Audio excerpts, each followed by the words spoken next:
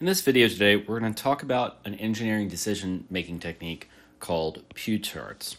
And Pugh Charts are useful in the engineering design process when you have several initial concepts for some design and you would like some method to choose between them. So let's take this example here of your team has been tasked with redesigning a music player. And again, this team is someone from the mid-2000s, so everything looks like an iPod. But imagine that your team has come up with 5 different concepts. So we could say we have concept number 1, number 2, number 3, number 4, and number 5. So the team had been together for several weeks. They had done some initial research. They'd done some talking with their customer. They'd done some researching of standards. They'd benchmarked with some products. And now they've generated some concepts. And the team now has to decide which of the concepts should go forward, what elements of the concepts are good, and what elements of the concepts might need refinement. So if we look at concept number 1, it looks like a traditional iPod player. It's got a USB connection. Number 2 looks a little bit like a Zune. Number 3, because they're really worried about energy efficiency, is connected to a car battery. And number 5 over here looks like a little robot with a light. So everyone has been very passionate about their designs and has put a lot of time into them. How do you all as a team rationally and effectively come together to evaluate these different concepts and find out what is good about each of them? In engineering decision making, there are lots of ways that we can go about this process.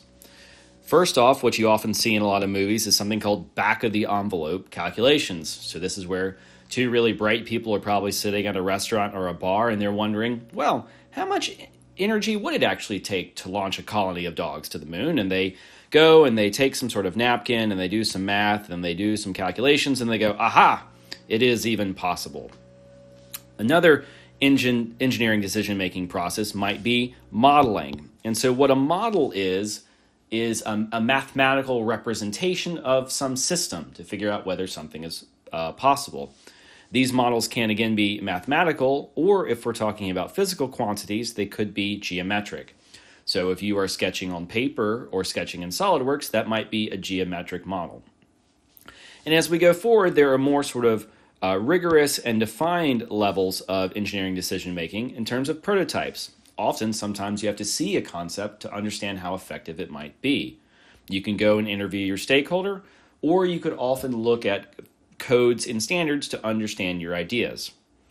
But what we're going to focus on today is a technique of comparative analysis that is Pugh Charts. You have several ideas, you'd like to weigh the options between them and find out what elements of each might be best going forward. So in a Pugh chart, the system is very simple in that we are doing a pairwise comparison between some known concept and all of our other concepts. And when we're evaluating our concepts, it's a very simple system of either that concept has a positive aspect, and so we'll give it a +1. That concept has a negative aspect, and so we'll give it a -1, or it's just kind of neutral, and we'll give it sort of a 0 aspect. And so in this evaluation, we're not making very rigorous determinations. We're not doing tons of calculations. And we're not spending a lot of time on this assessment. We're simply just saying good, better, worse, about the same. This is very first order analysis, and this is really used as sort of a first pass on your concept selection. A key component of a Pugh chart is that every design is compared to some datum. And a datum is just sort of a fancy word to say that this is the object we're all comparing against.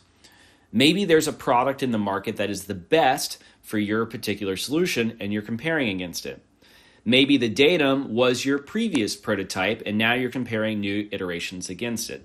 The simple concept is that the datum is the thing that all of your other concepts get compared to.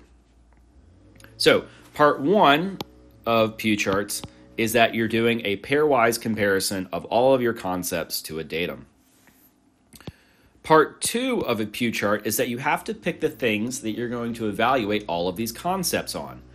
And all of your concepts should have rational criteria that you use to evaluate each one. And these criteria should come from your design requirements. And as you'll see in 231, that design requirements can come from lots of areas. They can come, again, from codes and standards. They can come from manufacturability, so can you actually make something? But mainly they come from your user or your stakeholder. What is it that they actually want to do? So when you're picking all the things you're evaluating your concepts on, make sure they come from good requirements and that your requirements can be justified in relationship to your design. Overall, the important point about a Pugh chart is that it is not to get you to a final product or an idea. It is to cut down the set of really large ideas and finds the ones that are reasonable. So a Pugh chart would not be suitable for saying, well, we did a Pugh chart, this is our final design, this is the only one we're going for. But if you've got 10 initial designs, it would be useful to say, 2 of these designs started really high in the Pugh chart, and these 3 designs did really poorly. Let's discard the 3 low ones and pick the 2 higher ones and see if we can iterate on those designs. In laying this out, this is sort of the format of a Pugh chart. And so across the top up here, we're going to have our different concepts. And so for the sake of argument, let's say that I picked a square, a triangle, a circle, a star, and then I'll attempt a 3D box as our last concept. Now, across all these concepts, we want one of these to be our datum. So this object right here as our square is going to be our datum, which means all of our other concepts, the triangle, the circle, the star, and the box, are getting compared against the datum. And the manner in which we compare them is through our criteria over here. And so for our criteria, maybe something we compare against is area, or another one might be cost in terms of making the object. Another one might be in terms of usability for whatever our concepts are. And what we do is we compare all of these concepts relative to the datum using our criteria. And since our datum is sort of our base level, it gets a score of 0 for each of these things because it's our base object. And then what we do is we go to each of the concepts and compare that concept against our datum. So if I come to the triangle here and I say, how is the triangle relative to the square in terms of area? And so maybe it's got a smaller area, and so that's a negative aspect in this design. But then again, maybe it is cheaper to make or cheaper to use, and so we'll give it a +1. And then in terms of usability, maybe it's much, much more usable than the square, and so we'll give it a +1. And so once we've evaluated this concept, we can say that the triangle has 2 positive aspects and 1 negative aspect for a total score of +1.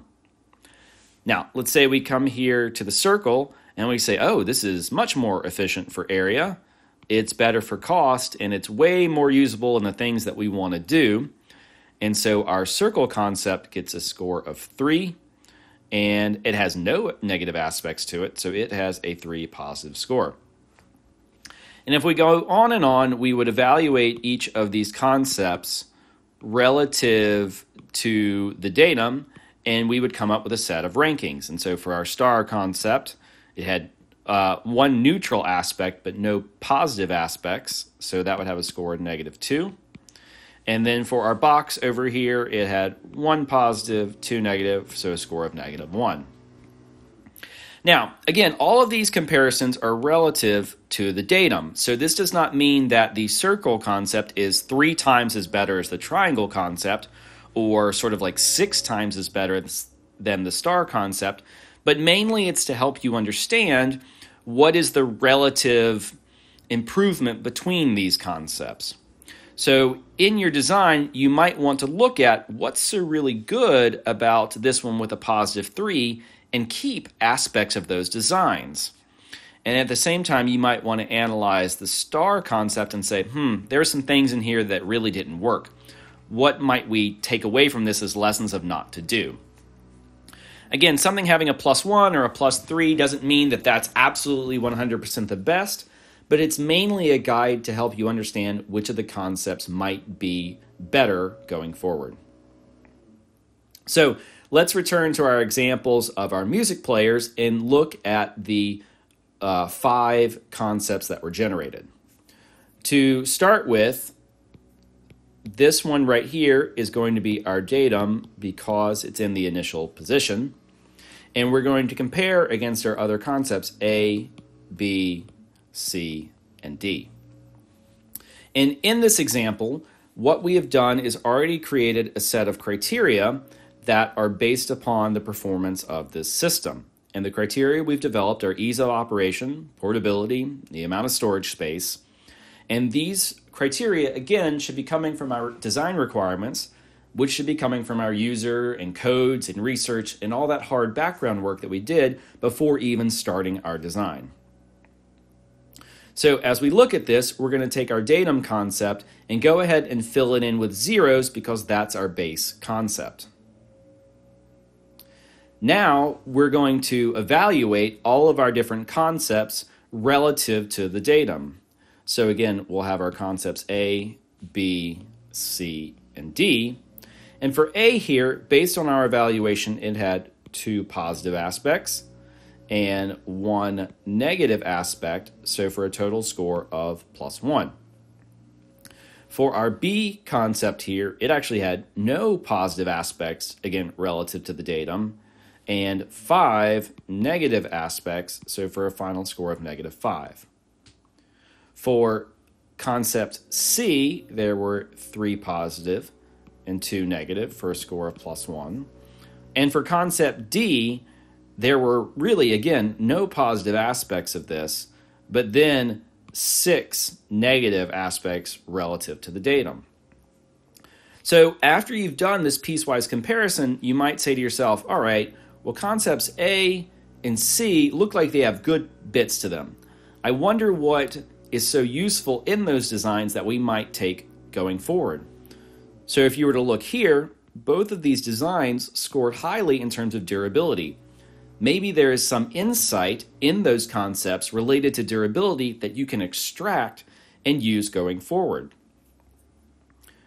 Additionally, concept C seemed to have more portability, and possibly there's a feature there that is useful, and both concepts were really useful in terms of battery life. Again, the point here is not to say that concepts A and C, because they have the same score, need to fight some tiebreaker for the end of the universe, but it's more to say that within these concepts, those both rated highly, and because they both rated highly, there are probably elements of those designs that are very positive. At the same time, concepts B and D did not rank very highly, and so there might be ideas within those designs that we should not use going forward. Overall, here are some hints for selecting good criteria for your designs. First, the criteria should be applicable to everything in the matrix. There's no sense in comparing different music players and asking them how well they can dance, and there's no sense in having robots that can clean your house asking them how well they can do your math homework. So all of your criteria should be applicable to the designs at hand. All of your criteria should also be relative. You should be able to give it a thumbs up, a thumbs down, or a neutral. It's difficult sometimes to ask perceptive questions in terms of which one's more beautiful or which one would someone like more. You need to be able to have criteria that you can objectively evaluate to understand which things would be best. Finally, you can think of your criteria as a question in terms of something that you can interrogate about your design. Instead of saying cost in terms of absolute dollars, you would rather think of it as, is this high cost, low cost, or medium cost? And all of your criteria can be thought of as a question. And again, your criteria should be justifiable in the sense that they came from some research that you have conducted. Either it was research with the user, it was some papers you read, it was some news articles, it was some market research, it was from codes and standards. Every criteria that you select should be justifiable in the context of your design. In summary, all good design is a set of trade-offs. Any task that you go into is going to have pluses and minuses, and you need to weigh those decisions. Engineers need structured and rational methods to help them select between concepts. Often we can feel very passionate about our ideas, and so it is helpful to disassociate our personal opinions from the concepts and to evaluate them in a rational method. The criteria you should select should be grounded in the user's needs, in concepts like manufacturability and usability, these high-level objective sort of things that indicate a good design. Finally, this Pugh chart is not meant to be an end-all, be-all for all of your decisions. Leave room for your own insights and intuitions. If one design is 1 point higher than another, that doesn't mean it's necessarily infinitely better. There might be elements of both designs that you can extract to make an even better design. This is a method for you to help understand what elements are good or bad about concepts and not a high-stakes winner-take-all concepts. Leave room for your own ability and your own intuitions in going forward with your designs and understanding what is best in all of them.